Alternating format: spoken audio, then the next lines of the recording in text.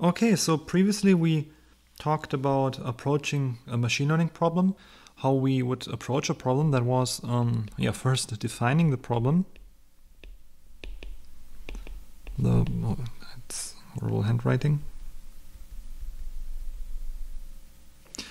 Okay, so previously we were talking about how we approach a machine learning application. That was one, defining the problem, then collecting or finding a good data set. Then we said we would choose an algorithm or algorithm class that we want to use to solve this problem. Then we would define an optimization metric for training the model. And then once we trained the model, we would have an evaluation metric to evaluate the final performance of the model. Now we are talking briefly about different machine learning approaches and also motivations behind doing or using machine learning. So what different people hope to get out of machine learning. Pedro Domingos, who is a professor at the University of Washington, has a very nice figure here, which I took from his book, The Master Algorithm, where he categorizes the different approaches to machine learning into 5 tribes. So he calls these tribes the symbolists, connectionists, evolutionaries, Bayesians, and analogizers.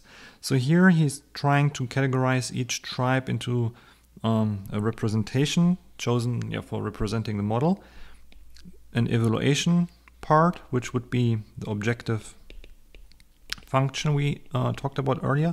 That's what we want to optimize during training. And then here an optimization approach. So how we optimize the objective function. So don't confuse the eval here with the model evaluation metric, which is a little bit different.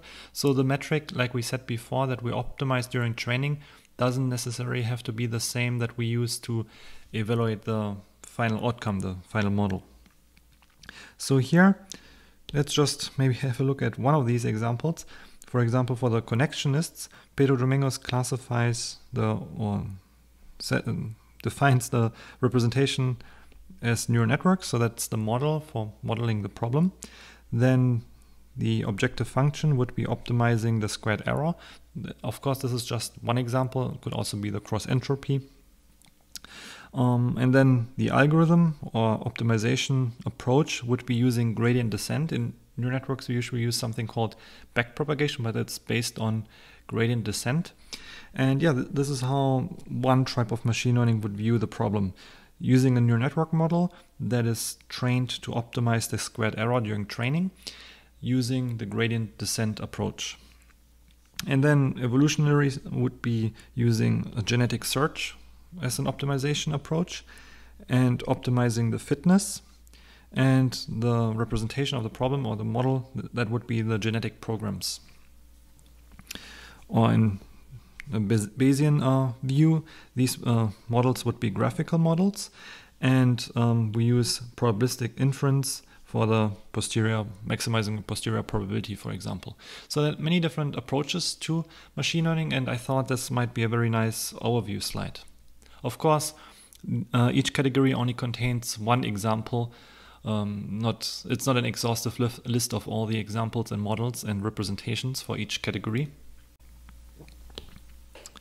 So another interesting viewpoint is provided by Leo Breiman, who was a very influential statistician who developed very important algorithms such as decision trees and random forests, which we will cover later in this course.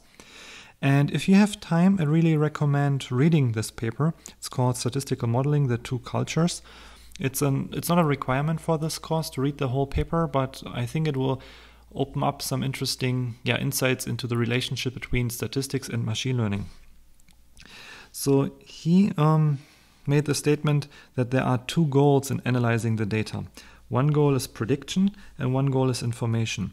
For example, if you have a scenario like here, where you have some observation of feature and some response variable or target, as we call it in machine learning. The one goal would be to predict what the target or response is here for future input variables. So if we have a model that we fit to the training data, then at some point we want to make new predictions. We have features that we observe from new data examples. For example, if you think back of the email spam classification example, we fit the model on the training set, but at some point we really want to use the model on real data. So if we have a new email coming into our email inbox, we want to classify that as well.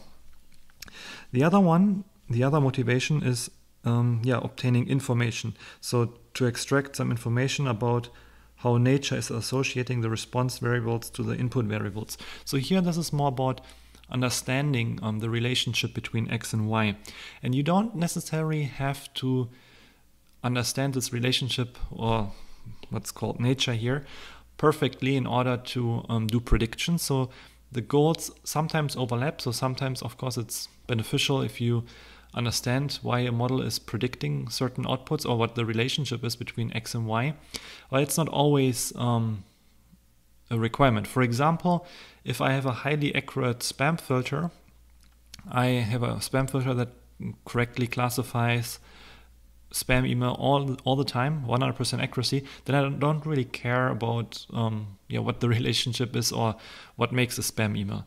As long as the algorithm performs well, the decision could be complex. I mean, it could depend on many different input features. Highly complicated model would associate a very complicated relationship there, but it's not necessarily important to understand this if it performs well all of the time. But there are, of course, very important applications where it is important to understand what the model is doing. But in any case, here I just wanted to say what Leo Breiman said. There can be two different goals in analyzing the data.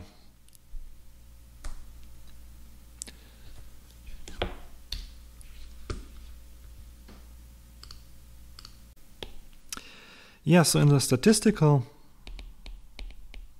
modeling culture or approach, what we have is we have a given relationship where we said before, this box was called nature, where there is a relationship between X and Y, that's some natural phenomenon, for example, and we want to model that. In statistical modeling, we would make an assumption. For example, there's a linear relationship between X and Y, and then we would use a linear regression model to model this. We can use that either to make predictions, but also to make assumptions and get information about the mapping between X and Y, or the relationship between X and Y.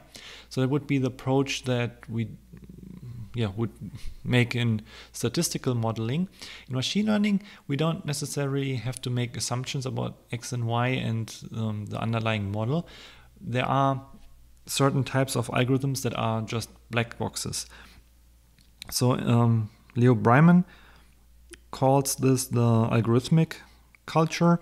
So he says the analysis in this culture considers the inside of the box complex and unknown. So nature here is in reality often so complicated that we can't always make assumption also. So we just consider that as an unknown function. We don't really have to think hard about it.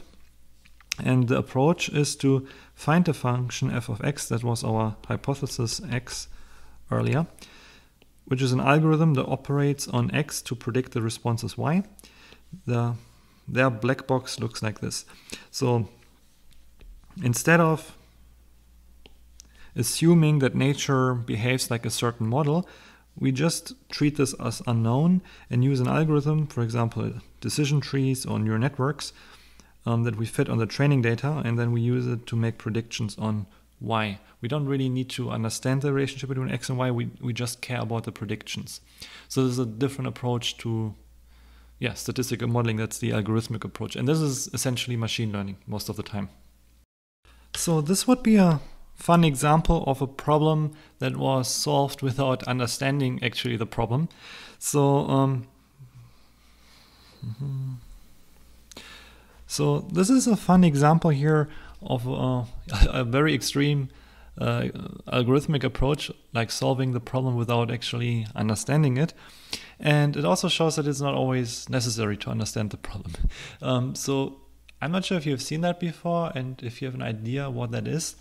So this is an evolved antenna that was designed by evolutionary algorithms, and this antenna here was used on a NASA spacecraft. So they used evolutionary algorithms to design an antenna with the best possible reception, basically. And it turned out that the algorithm found that this kind of antenna, although it looks super weird, performs very well. And this is, we don't know why this antenna performs well, but actually it just performs well, and this is enough here to use it on a NASA spacecraft. So it's not always important to understand what makes an antenna getting a better reception. But of course, if you have further insights into the problem, you can maybe even design better antenna. But yeah, this is just an example of an extreme approach where we consider the model as a black box and let it do its thing and get an outcome that actually performs very well in practice.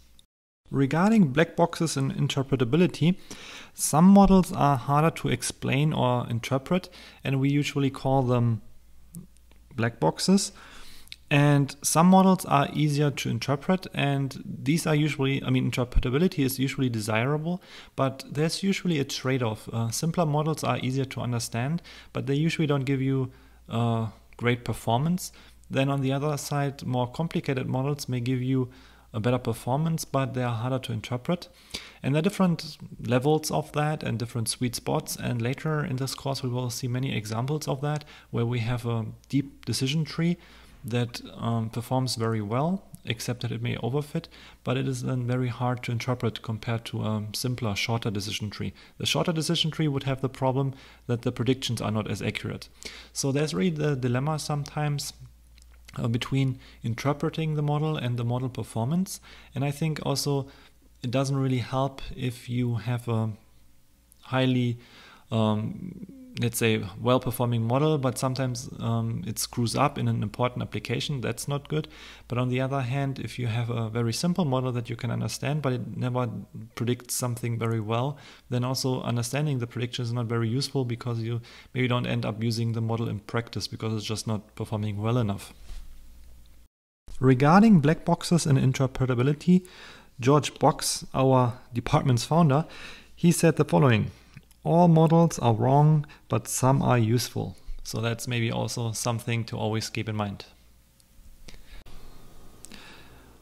So another view on the different motivations for studying machine learning could be that engineers focus sometimes more on solving actual problems, using machine learning as part of a solution to a problem.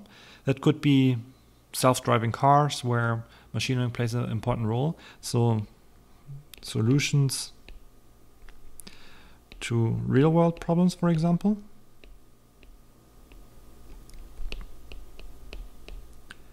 Whereas some mathematicians, computer scientists, and statisticians are more interested in developing machine learning theory, like understanding machine learning on a more fundamental level. Of course, I'm generalizing here. Doesn't mean that no engineer would care about ML theory, and it also doesn't mean that no computer scientist, statistician, or mathematician would solve real-world problems. So I'm just trying to group these different types of motivations roughly by kind of department here. So, and some neuroscientists study machine learning because they're very interested in understanding how the human brain works, and also trying to develop algorithms that mimic the human brain that could motivate the understanding of the human brain, but also it can help to improve algorithms if you use the human brain as a template, for example. So here that's more like a, I would say more like a biological motivation. Okay, so in case you were already wondering, we talked about machine learning, but I many times mentioned the terms AI and deep learning. So what's the relationship between those? So originally, I mentioned that earlier, machine learning emerged as a subfield of AI. So we described machine learning earlier as algorithms that learn models or representations or rules automatically from data and examples. That was the principle behind machine learning. Then deep learning emerged as a subfield of machine learning relatively recently, like a little bit more than a decade ago. And this is a field that focuses on multi-layer neural networks.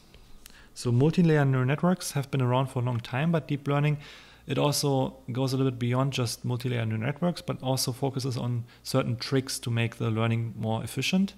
However, in a way, deep learning is just a rebranding of the term neural networks. So this is not covered in, or deep learning is not covered in this course. This is a topic of statistics 453, which I usually teach in the spring semester. So AI, I drew that circle here as an intersection between machine learning and AI, and not machine learning as a subfield of AI, because I think nowadays we have a lot of machine learning applications that are not necessarily AI systems. So I define AI systems as a non-biological system that is intelligent through rules. So systems that can be able to perform certain tasks that humans are usually good at. For example, driving, like self-driving cars, or playing chess and things like that. But also image recognition, recognizing handwritten digits from images. I would call that AI systems. Whereas machine learning, I mean, if you think back of the iris example, where we saw an example classifying different flower species based on simple measurements of the petal lengths and widths, if we use a simple k-nearest neighbor algorithm, which we will talk about next lecture, I would call that a pattern recognizer, but I wouldn't necessarily call that an AI system. I think it's a little bit too simple to call that an AI system. In any case, there are many approaches to AI that are not machine learning. So you can also design an AI system by having human experts hand coding the rules. It can be tedious, but it can result in very highly efficient AI systems. So machine learning is not necessary for AI. So that is why also I drew machine learning and AI as intersections, because not all of machine learning is AI. And there are also many forms of AI that don't use machine learning. I realized this introduction is already very long, but I want to briefly just finish up with some topics now here regarding with the tools that we are going to use. You probably already know that we will be using Python in this course. So here's just a quick overview of the tools we are going to use in Python, because Python is a very powerful language. It's like a general purpose language. You can do a lot of things in Python, but it's not known for being an efficient language in a way that if you just use vanilla Python, then it may be too slow for certain types of applications, which is why the scientific community developed many libraries on top of it that not only make it more convenient for scientific computing, but also way more efficient. So here I just want to show you a brief overview of the different tools that exist and that we maybe use or will be using in this class. This picture is based on a now 5-year-old keynote by Jake Vanderblas, but it's still very accurate. This is really the core ecosystem in Python for scientific computing. We also sometimes call that the Sci stack, so the stack for scientific computing. And let me highlight some of these models that we will be using in this class and tell you what they are about. So Python is the programming language itself. Then there's something called IPython, which is an interactive interpreter. So it's just a way, it's a little bit more convenient to use Python through IPython, which is providing you some nice coloring in the terminal and stuff like that. I will show it to you actually next week. And on top of IPython, there is the Jupyter Notebook, which is just, if you have used R Markdown or RStudio, it's kind of like that. It's just like a program where you can execute Python and add notations. So these are not really Python libraries in a way for scientific computing. They are more like environments that make certain things more convenient. Now, however, there is NumPy. NumPy is one of the most important Python libraries. It's a linear algebra library. There are some additional nice functions in there, but fundamentally it's like a array and linear algebra library, and they implement algorithms very efficiently using Fortran and C code under the hood. So even if you call the function in Python or do a computation in Python, it's very fast because it uses Fortran and C code under the hood. However, it's as convenient as Python because you actually execute Python functions. But we'll see that in more detail also when we talk about NumPy next week. So I will give you some examples and show you how to use NumPy. So SciPy is extending NumPy. There are some scientific functions in SciPy. So I would say this is like an advanced a scientific library. So it has some more specialized functions that are not in NumPy. Let's call it advanced scientific computing, something like that. There is matplotlib, which is a library for plotting data. And there is pandas. Let me use a different color. Pandas, which is, I would call that maybe a data frame library. That's maybe a good description. It's similar if you have used R. It's providing what R's data frames are basically providing, and some more things. So it's usually the go-to function for reading and writing data also, and also working with data frames. It's not always, or we don't always use that in machine learning, but for certain types of the workflow, it makes things easier. So for example, for data preprocessing, for collecting data and cleaning up data, pandas can be very convenient. There are other libraries here, but we won't be using them in this course. So the ones that I highlighted here are the main libraries. Oh wait, I forgot one very important one, and that is scikit-learn. This is of course our machine learning library. So that is the main machine learning library that we will be using here. Also, you notice that in this plot or in this graphic, Jake Vanderplas drew these lines here, so these divider lines. It also tells us a little bit about the level of how the libraries are related. So at the core there's Python, and let's say NumPy is built on top of Python. SciPy in turn is built on top of NumPy, and scikit-learn is essentially built on top of SciPy and NumPy.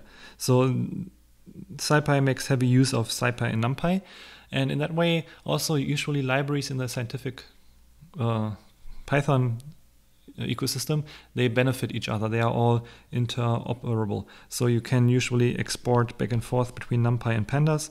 Nowadays, scikit-learn also accepts inputs from pandas, and we can also, pandas uses also matplotlib for their own visualization tools and so forth. And matplotlib works with NumPy. They're all connected with each other. So the ones that I circled, NumPy, SciPy, matplotlib, pandas, and scikit-learn will be the ones that I will show you next week and that we will be using in that course.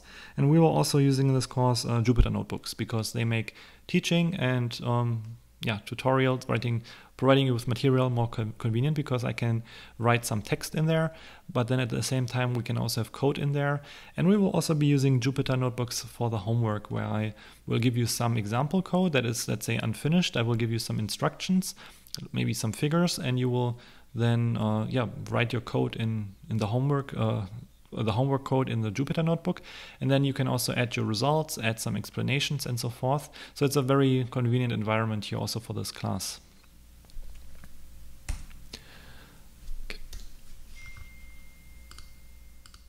We are almost at the end of the lecture. Some more additions I wanted to make. So we talked about spam classification earlier, so in the context of emails. So you were probably wondering, why do we call spam email spam? It's actually inspired by this food, which is a food that was made, I think, like during the Second World War or something, to have some food that can be easily preserved. It's still very popular in Hawaii. I saw that a couple of times there. I don't know why it's still so popular. I think it's probably delicious, but maybe not the most healthy food. Anyways, the reason why spam email is called spam is that the Monty Python group, it's like a comedy group from like many years ago, was a little bit before my time, but they performed certain sketches about spam many times, so I guess it became annoying at some point. And then when there was a time when email was invented and to pick a name for these kind of unsolicited electronic messages, they just picked the name spam for it because it was inspired by this annoying referencing of spam in the sketches. How is this related to Python now? Because I just talked about Python. Actually, it all comes back full circle because Python itself is inspired by Monty Python. So that's the sketch group. So even though Python has a snake as a logo, originally Python, the name, came from this Monty Python comedy group. So here I also have this from Wikipedia. Python's name is derived from the British comedy group Monty Python, whom Python creator Guido van Rossum enjoyed while developing the language. So here we go. So there's actually a direct relationship between Monty Python and Python and spam and Monty Python. So it all goes back to Monty Python. Anyways, okay. So lastly, just to wrap up some of the terms we covered today, let me briefly recap the ML terminology that we talked about.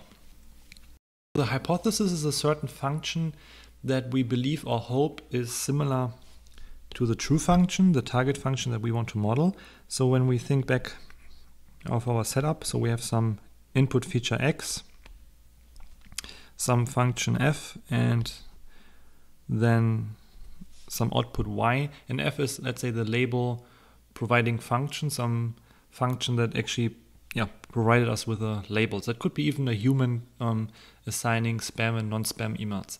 And our machine learning algorithm wants to learn or should learn a model that can provide the same mapping well. So in the email spam classification example, approximating the spam and non-spam label assignment that the human would do. So we would have a model that we call that H hypothesis in machine learning that would do the same mapping or approximates this mapping. So in a way, the hypothesis is an approximation of this target function. And traditionally, people say or call this the hypothesis. Nowadays, it's more, I would say, common just to use the term model. They are kind of interchangeable. In other sciences also, hypothesis means something very different, so it can be even confusing to use the term hypothesis, I think. So for example, I may have a pharmaceutical drug and I may have the hypothesis that there's no significant difference between a control group and a treatment group who takes the drug. So that is a different type of hypothesis that has nothing to do with machine learning, for example. So yeah, just the bottom line is hypothesis and model are kind of interchangeable, and they are both the thing that we want to approximate. So the learning algorithm is the algorithm that learns the model from the data set. So I have provided you here with a little more detail just to summarize what we talked about in this lecture. So here in this slide I'm pretty detailed. It's just more for your personal reference. I don't want to read that all out loud. And a classifier would be a special case of a model. So the learning algorithm is used on the training set to produce the model, and if the data set happens to be a classification data set where we have class labels for y, for example the spam